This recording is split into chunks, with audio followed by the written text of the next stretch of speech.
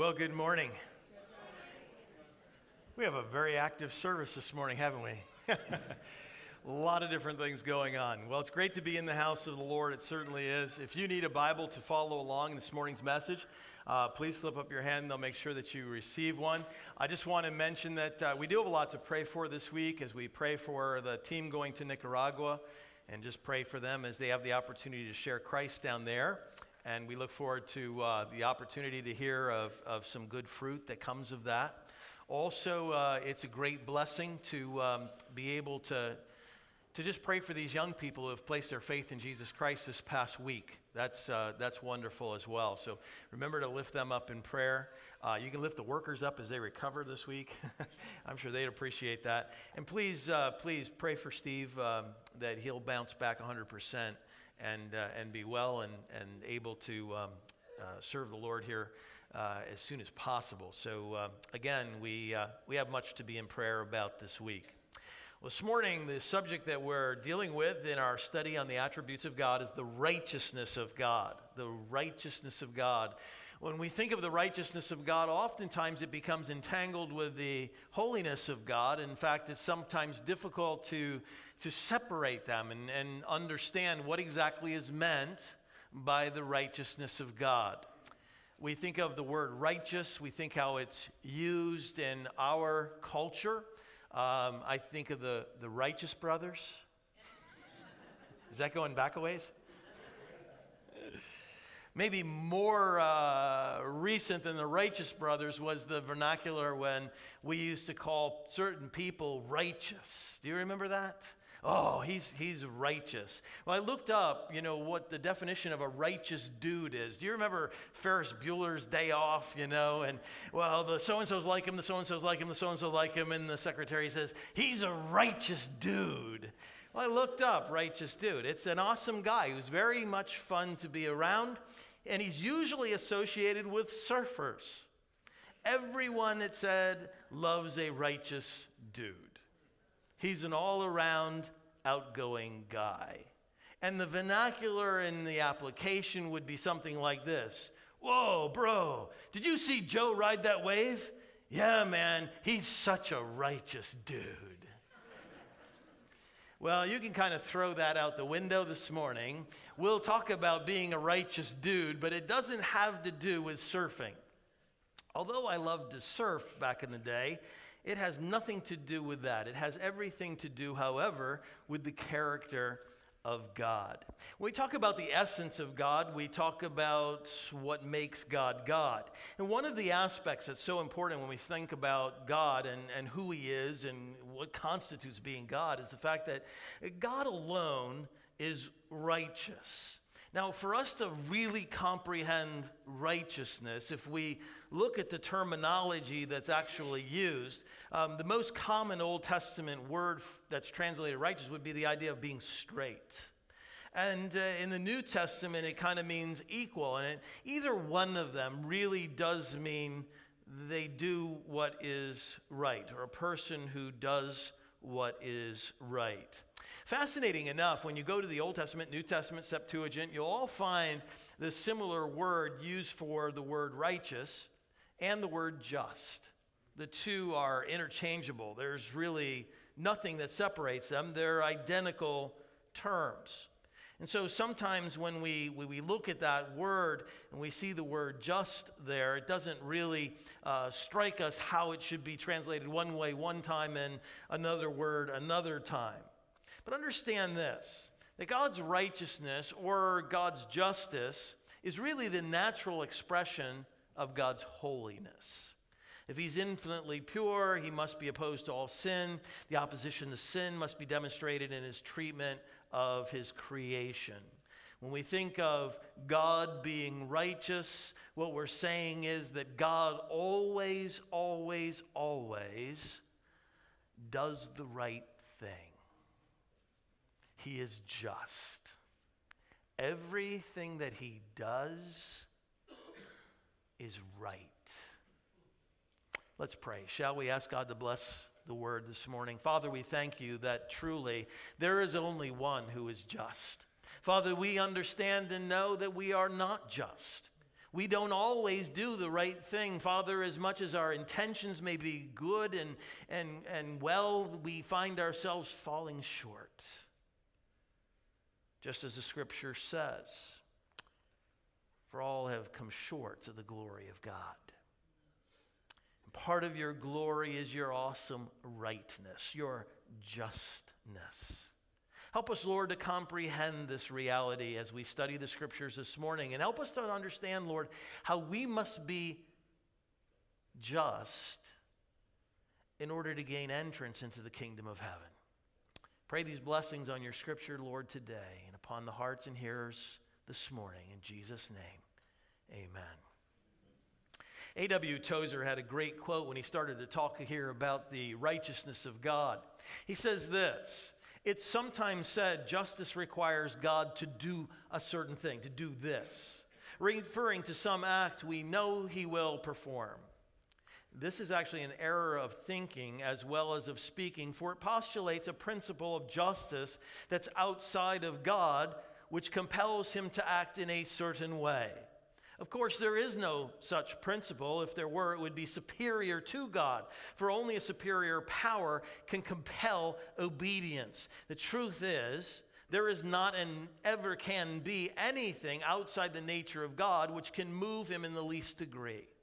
All God's reasons come from within his uncreated being. Nothing has entered the being of God from eternity. Nothing has been removed, and nothing's been changed.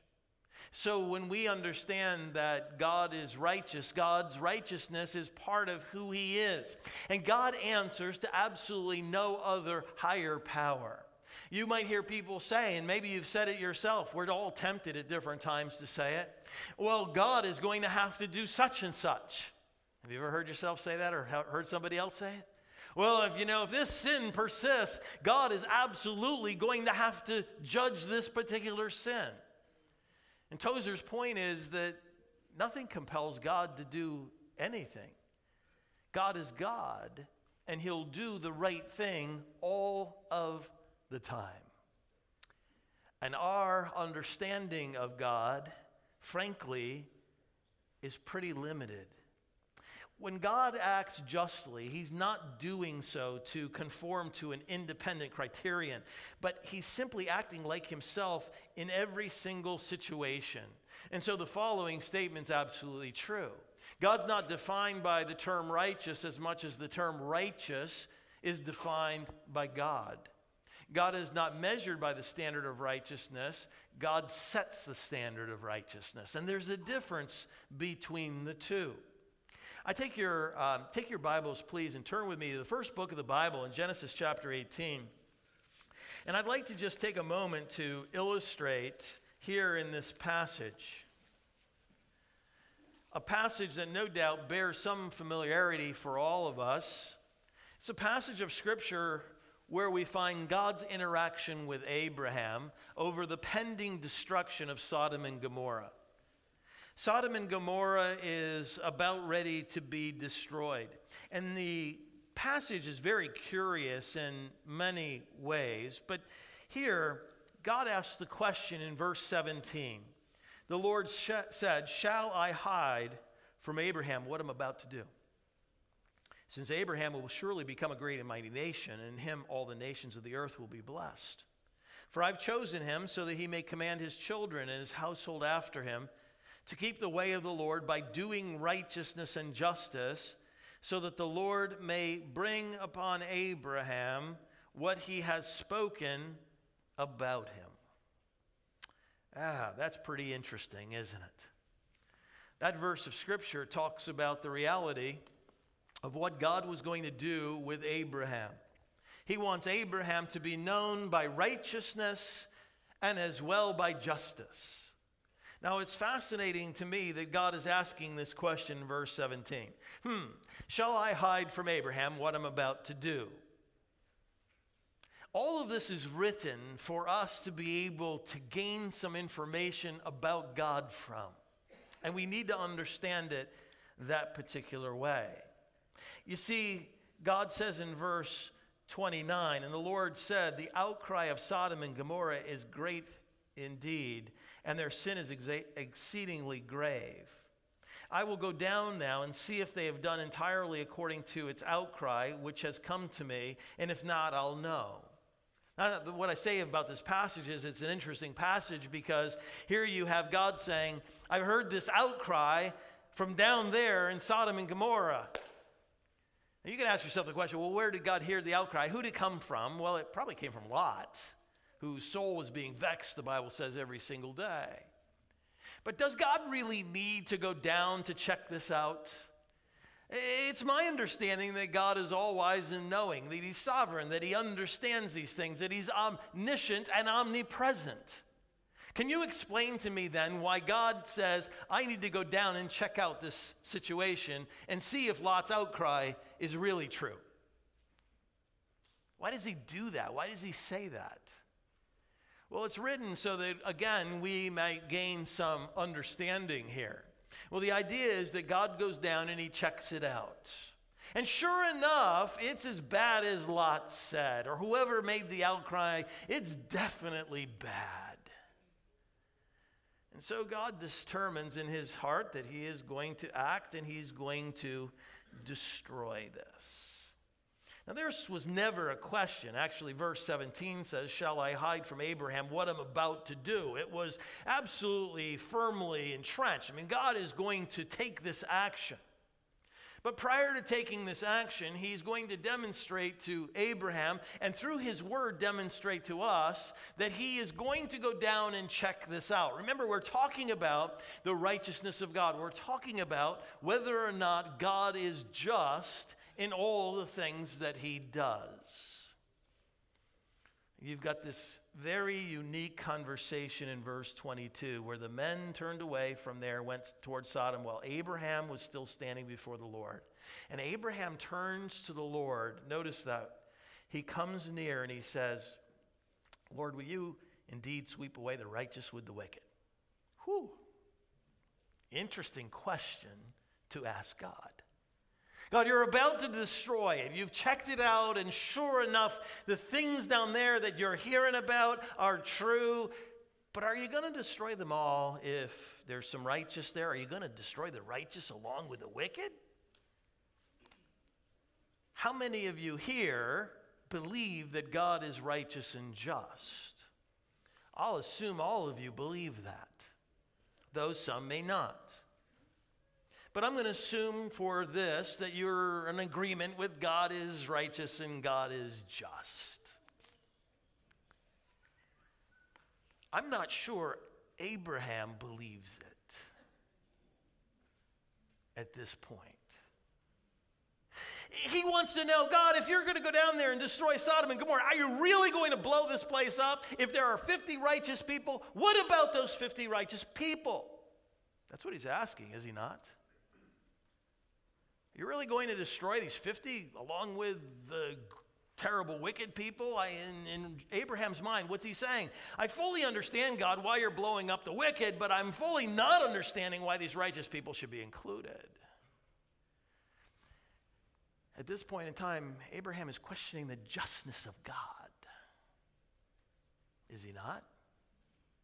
So he goes and he asks that question of God, will you indeed sweep away these righteous? And suppose he says there's 50 within the city, will you sweep it away and not spare the place for the sake of the 50? Oh, so now the question is, will you destroy the righteous? And now it's, will you destroy the whole city? If there's 50 there, maybe it's not worthy of being destroyed. He's calling into question the mind and the actions of God. But then he states this in verse 25, far be it from you to do such a thing, to slay the righteous with the wicked, so that the righteous and the wicked are treated alike. You see, Abraham is interjecting a criterion, and the criteria would be, God, you can judge them based on this criteria, but not on other criteria. And so he's again putting some outward force in play that's actually superior to God. Far be it from you, he exclaims. He says, shall not the judge of all the earth deal justly? And that's the question. That's the question in his mind. And so the Lord said, if I find 50 righteous within the city, I'll spare the whole place. And Abraham replies and he says, As he's thinking about it, he's probably thinking to himself, I'm not sure there's 50. And he says, I ventured to speak to the Lord, although I'm but dust and ashes. Suppose the 50 are lacking 5. Will you destroy the whole city because of 5? And he said, I will not destroy it if I find 45. And they play this game, and they start going back and forth over whether or not there's a significant number of righteous people in the city. And by the time you get down towards the end, God is saying, listen, I will not destroy it on account of 10. But God knew all along that there weren't even 10. Lot and his family would have the opportunity to escape the judgment of God. It is true. But why is this written in Scripture? Why is this dialogue placed here in chapter 18? Well, I believe that what God was doing was he was showing forth to Abraham that he is just. I've decided that this is what I'm going to do, and there is good reason for it. And Abraham protests, and he wants to know, well, God, will you still do it if this is the case and that's the case? And they go back and forth. And God says, even if you can find me 10, then I won't destroy it. But the point was, it was worthy of destruction in the mind of God. And what God had to do was he had to point that out to Abraham. Now, he does all of that, and he does it for a reason. And the reason is that the future great nation that God was going to make from Abraham's seed was to demonstrate righteousness, and you can see from the screen behind me, righteousness and justice. Abraham, you're being called upon to demonstrate this type of lifestyle before the world. You're going to need to be righteous. You're going to need to be just. So God has a purpose, and God has a plan for all of these things. Do you believe that God is indeed righteous and just? Do you believe his way is the best way? Do you believe that there's absolute sense to trust the Lord? Well, I believe that that's absolutely certain. And I believe that it's very important, especially when we come to the doctrine of salvation. Now again, the two words are closely connected, righteousness and justness. And what's the New Testament doctrine that's so important? I'll talk about it here in a moment. Well, it's justification. How does one become justified? You see, that's a great question. If there's only one who is just, then his justness has to transfer from him to all of us. Are you with me? Right? I mean, it has to come from him. There's only one place that you can find justness, and that's God. And so only he can justify another. You can't justify me. I can't justify you. Because I have a sin problem and you have a sin problem. We both have problems, don't we? Sure we do. And the Bible is very clear about this difficulty that we all face. Now, when you come to the subject of righteousness and the righteousness of God in the New Testament, the first thing that really stands out is the fact that the people during the New Testament time of Jesus thought that they were already righteous.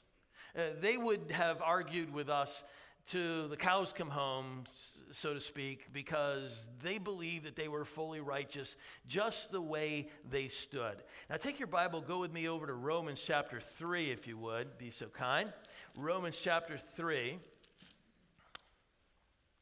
For the Bible says in Romans 3 and verse 10, there is how many righteous? There's none.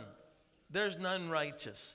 Not even one. That's why we weren't surprised when Steve said, I'm not righteous. Well, none of us are righteous.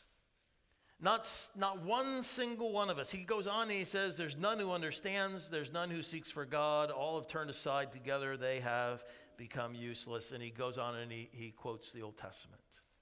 We have this problem, you see. And it's a huge problem in Jesus' day. For Jesus begins to make statements as he teaches. He'll say things like, you have heard it said, or but I say to you. And Jesus is challenging the thinking of the day because of the difficult scenario that he's facing. Think of these New Testament verses of Scripture. I mean, these are great ways to point out the fact that, well, you really aren't all okay. Jesus says, you therefore must be perfect as your heavenly Father is perfect. This is how you get into the kingdom of heaven. You need to be perfect. How many of you are perfect? In light of Romans 3:10 that we just got through reading, there is none righteous, and that includes me and it includes you. So none of us are perfect. So I read that verse that Jesus spoke, and I'm in a world of hurt, right? I mean, I'm in a bad place when I read that. Matthew 5:20 says, "For I say to you that unless your righteousness surpasses that of the scribes and Pharisees, you will not enter the kingdom of heaven." Now, Jesus is extremely clear, isn't he? When it comes to the righteousness of the scribes and Pharisees, they were the ones who were setting the standard for righteousness in that society. If you wanted to know what righteousness looked like, you looked at the scribes and Pharisees. First of all, they knew all the rules. They had their rule book. You didn't even have the rule book. How are you going to win if you don't have the rule book? I mean, seriously. I mean, you're out there playing the game, but you only know what they tell you. And they've got all the rules. And there's a whole bunch more rules than you even knew existed. But they've got all those rules, and these were the people who were tremendously esteemed in that society. So when Jesus comes down and he makes these statements, I want you to know that he is coming head to head with these leaders. You see, their problem was self-righteousness. There was an external standard that they built up for themselves, and they thought that if I just follow that external standard, I will be fine. And so they became the standard of righteousness in that society. You got to love Matthew 22:37. You shall love the Lord your God with all your heart, with all your soul, and with all your mind. And a little later in there, he says, you will love your neighbor as yourself. There's nobody here that does that. Okay. You don't. I don't. I wish I did. I could pretend that I do. Do I love the Lord? Yes. Do I love him with all of my heart? At times. Do I love him with all of my soul? I don't even know what that means. Do I love him with all of my mind? Definitely not. Do I love him, and do I love my neighbor like I love myself? Without question, I don't. We should be honest once in a while, right? I mean, that's just... Monday through Saturday, you can live like you're whatever. But Sunday, we need to be honest, right? This is a problem for us. This is an enormous problem for us. And the problem all comes from the fact that we are sinful. We have a dilemma that we face. Isaiah describes it. For all of us to become like one who is unclean. And all of our righteousness, all of our righteous deeds are like a filthy garment. And all of us wither like a leaf, and our iniquities, like the wind, have taken us away. All we like sheep have gone astray, have we not? You see, we have a sin dilemma that we face. And the question then is an important question. We find ourselves oftentimes trying to figure out, what do we do? What do we do now? Jesus is going to address those religious leaders in the strongest terminology. If you think to yourself, I can somehow obtain righteousness or justness on my own, understand once again that the justified, that is God himself, is the only one who can justify you. No one from the outside can justify you, and you can't justify yourself. I think probably the number one thought process in the minds of people in the world is that they can somehow justify themselves. If you look at Matthew chapter 23, you'll see the strongest of words from Jesus to the Pharisees and the scribes. Matthew 23, verse 28, it says, even so too, outwardly, appear righteous to men. Even so you too, he says. You appear outwardly righteous to men. But inwardly, he says, you are full of hypocrisy and lawlessness. Wow. You might be right in the head, and you might not, but you might be right in the head, but what you need to be is right in the heart.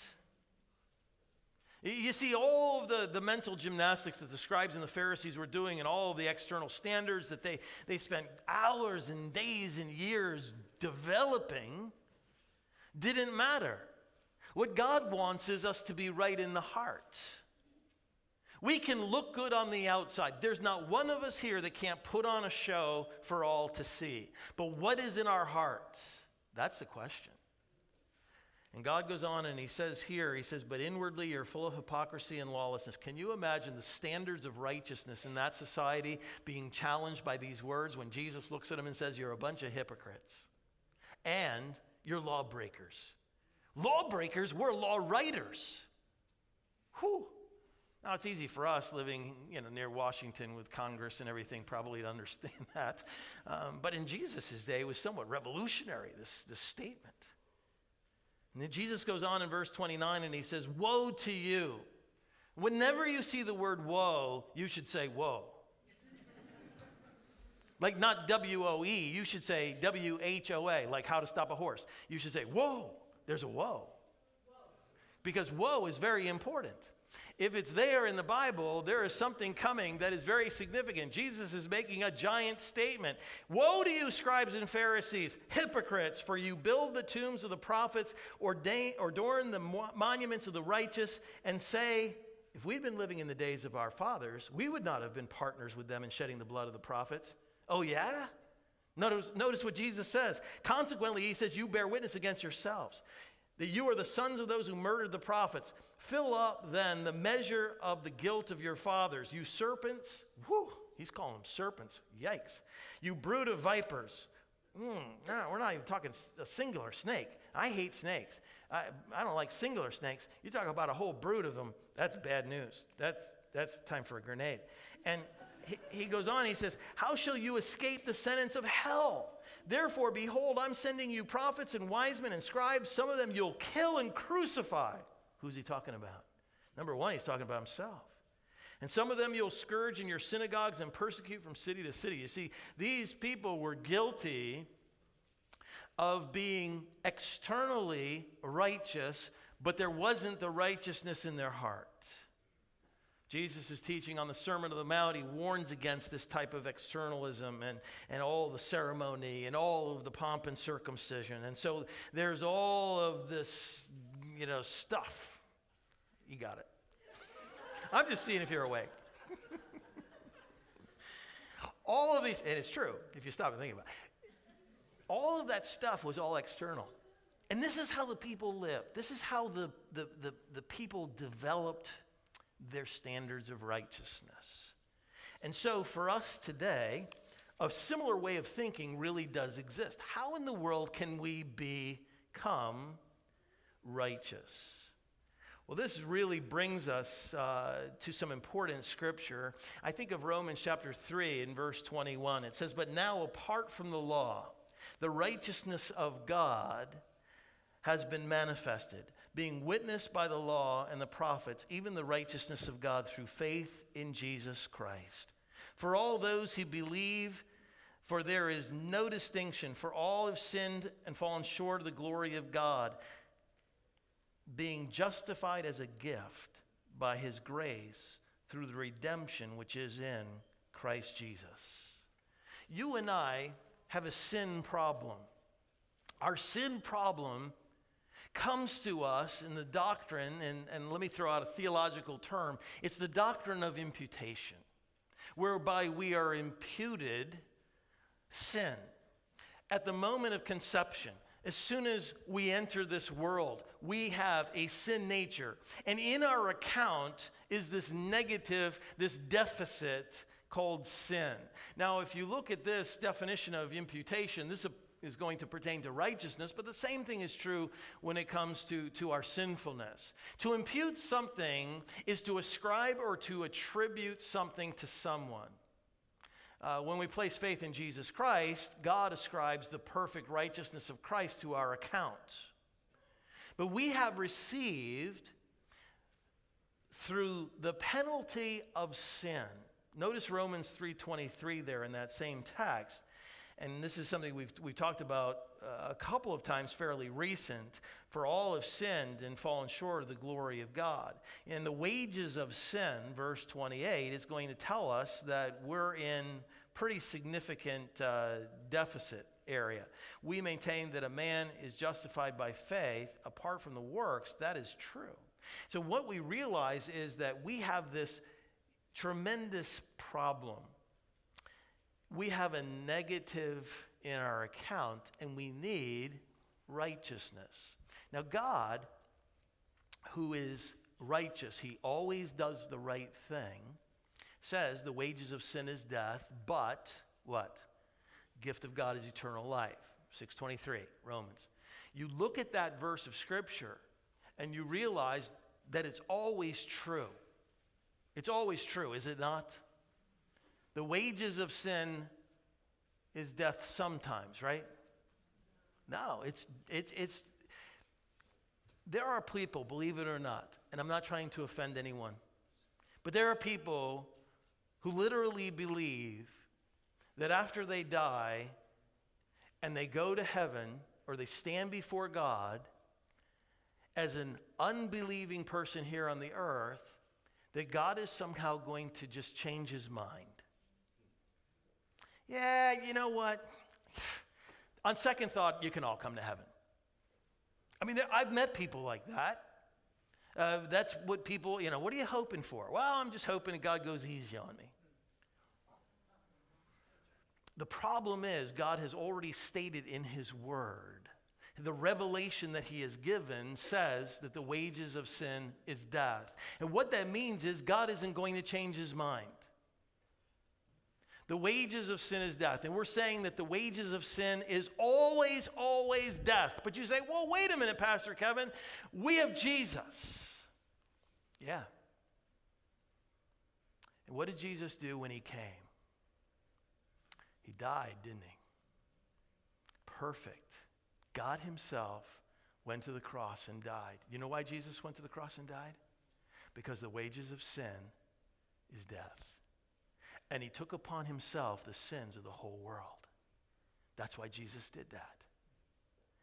Which makes it possible for God to impute righteousness.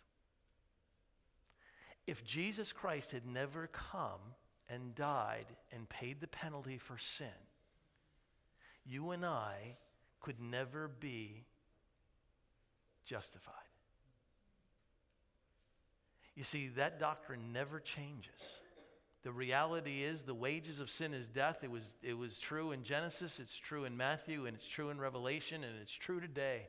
The wages of sin is always death. So who's going to pay for your sin? Who's going to pay? Are you going to spend eternity in hell because of it? I love the doctrine of justification. I think it's an awesome, awesome doctrine. When you stop and you think about justification, what is meant by justification is that God declares the sinner to be no longer exposed to the penalty of the law, which is death, but to be restored to God's favor. God is satisfied by the sacrifice of Jesus Christ. And all those who will come to him in faith will be declared justified, declared righteous. When I'm up in heaven, I'll be there not because I'm righteous on my own. I'll be there because I am declared righteous because of the righteousness of Jesus Christ. I am clothed in the righteousness of Christ.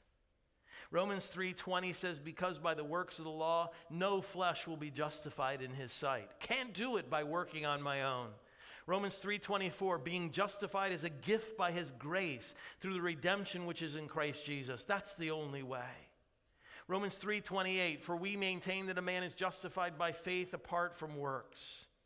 Romans 4:2 talks about Abraham, and it says, even Abraham is justified by, for if Abraham was justified by works, he has something to boast about, but not before God. You see, he was justified, it says in chapter 4, by faith. Romans 5:1, therefore, having been justified by faith, we have peace with God through our Lord Jesus Christ. Romans 5:9, much more than having now been justified by his blood, we shall be saved from the wrath of God through him. God is just in giving to us salvation through Jesus Christ. He is fully justified. All of the doctrine is there.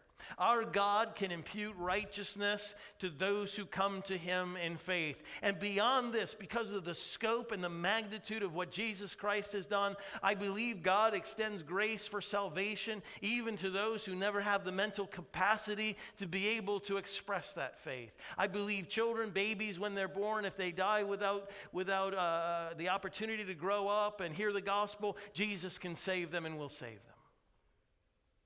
He can do all of those things. You say, well, why is that so important, Kevin? Why is it so important? It's important because the only way salvation can be extended to this world, to you and to me, is if it fits with all the doctrine of Scripture and fits within the understanding of our righteous God. And the great news that I have for you this morning is it violates absolutely nothing in the Scriptures for a person to gain entrance, born a sinner, with a sin nature, to go to heaven after they die because of faith in Jesus Christ.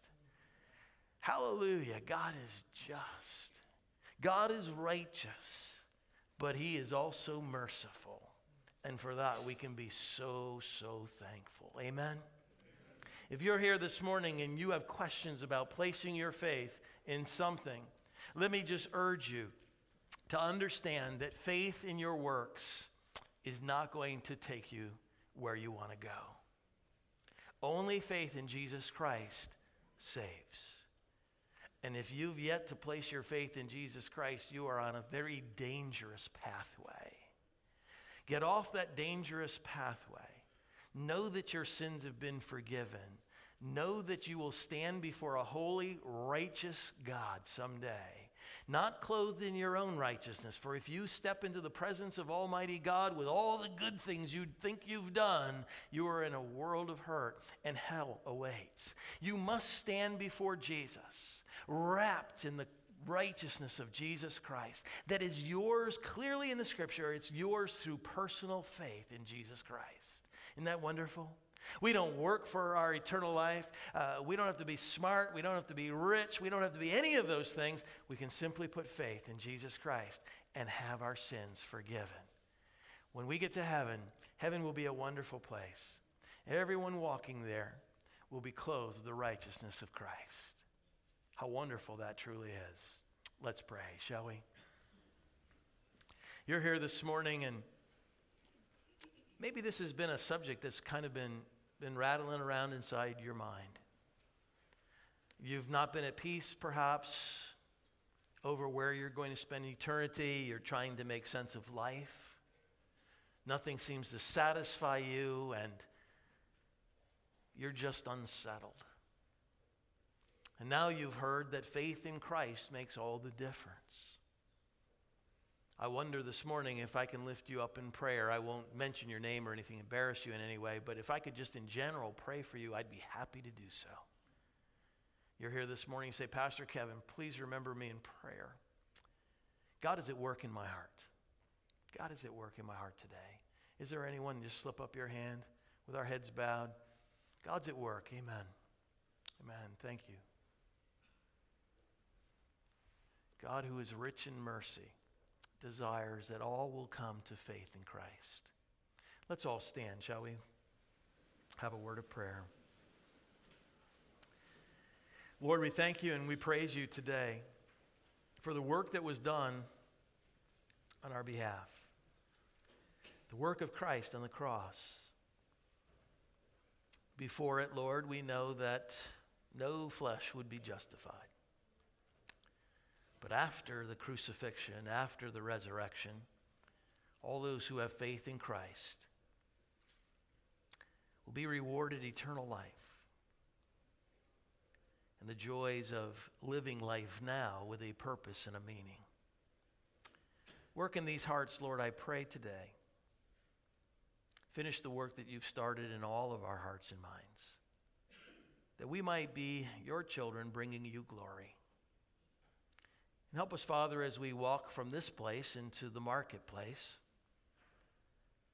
to bear the testimony of Jesus Christ to all in a way that would bring them to Christ, that they might partake in the joys of what you have prepared.